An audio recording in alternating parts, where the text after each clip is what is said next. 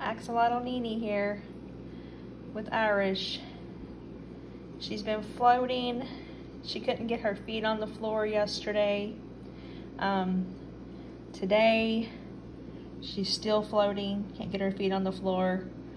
I've had her tubbed from where she had a fungus, and she was sitting on the bubbler a lot, so I don't know if she's got an air bubble in her or if she's compacted. She likes to, she was eating a whole lot. She was like eating almost 2 worms a day, one in the morning, one in the afternoon, and she would never stop eating. I just had to stop at that myself. So here, she still can't get her feet on the floor. She's tipped a little, but finally her gills look good. They're not curled anymore for the first time. I don't see any signs of fungus. So I'm probably gonna get some more water out of this bowl so she can get her feet on the floor. Just barely keep her covered and feet on the floor. I'm putting the Indian almond leaf back in there. It's really releasing good tannins. I don't know what it's called, but it's turning the water brown every time I tub her. First day I boiled it for 3 minutes, and it's done really awesome. I'm going to put her bubbler back in. I just cleaned all this tub in hot water, super hot water, and I brought her temperature down gradually to 55. She's been having big poops every day. Yesterday, instead of giving her worms, I gave her brine shrimp. She ate a little bit. This morning, she wasn't really interested in eating, and I just tried to feed her brine shrimp, and again, she was not interested at all this time. So she's probably impacted a little bit. Looks like her belly's come down, but look at that leg just floating right up. Both of them really. I don't know if it's air bubble or impaction. Just keeping a close eye on her.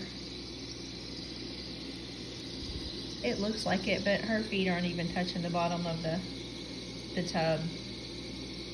So definitely taking some more water out. I'm going to go over here and get her hide and put it back in there with her plant.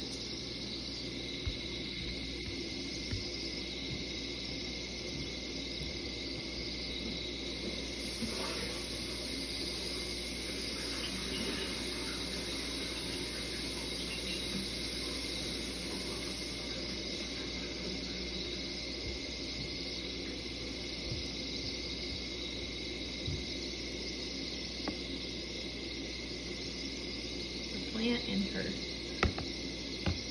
hide.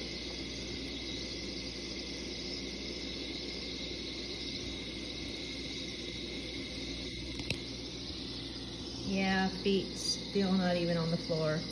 Not even the top one.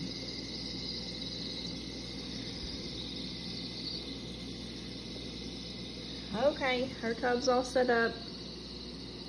And while we're waiting on her to get all better, from what I heard, to get rid of fungus completely, it takes at least 5 days to a week. So I'm going to leave her in there for a week with that Indian almond leaf, even though it looks healed. I heard that if you put them back in the tank too early, one lady said that she put it back in the tank and then 4 days later it showed back up. So we're sticking with what's working here. And here's her big tank. I'm just adding 10 drops of ammonia now, because I noticed that adding 20 drops of ammonia to the 20-gallon long tank was causing the nitrites to really go up high, and I had to do water change. So what was nitrites? 40, over 40. So I had to do a 50% water change.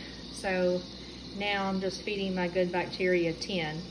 And I took out the offending member, which was that big fern, because I'm afraid that's what scratched her and got her gills damaged, so causing her to get a fungus there. But this bloating thing, I think it's overeating. Could not get her to stop eating.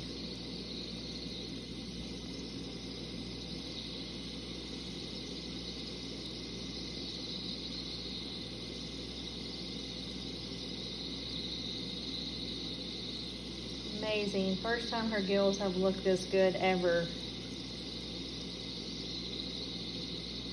Indian almond leaf is a miracle, y'all.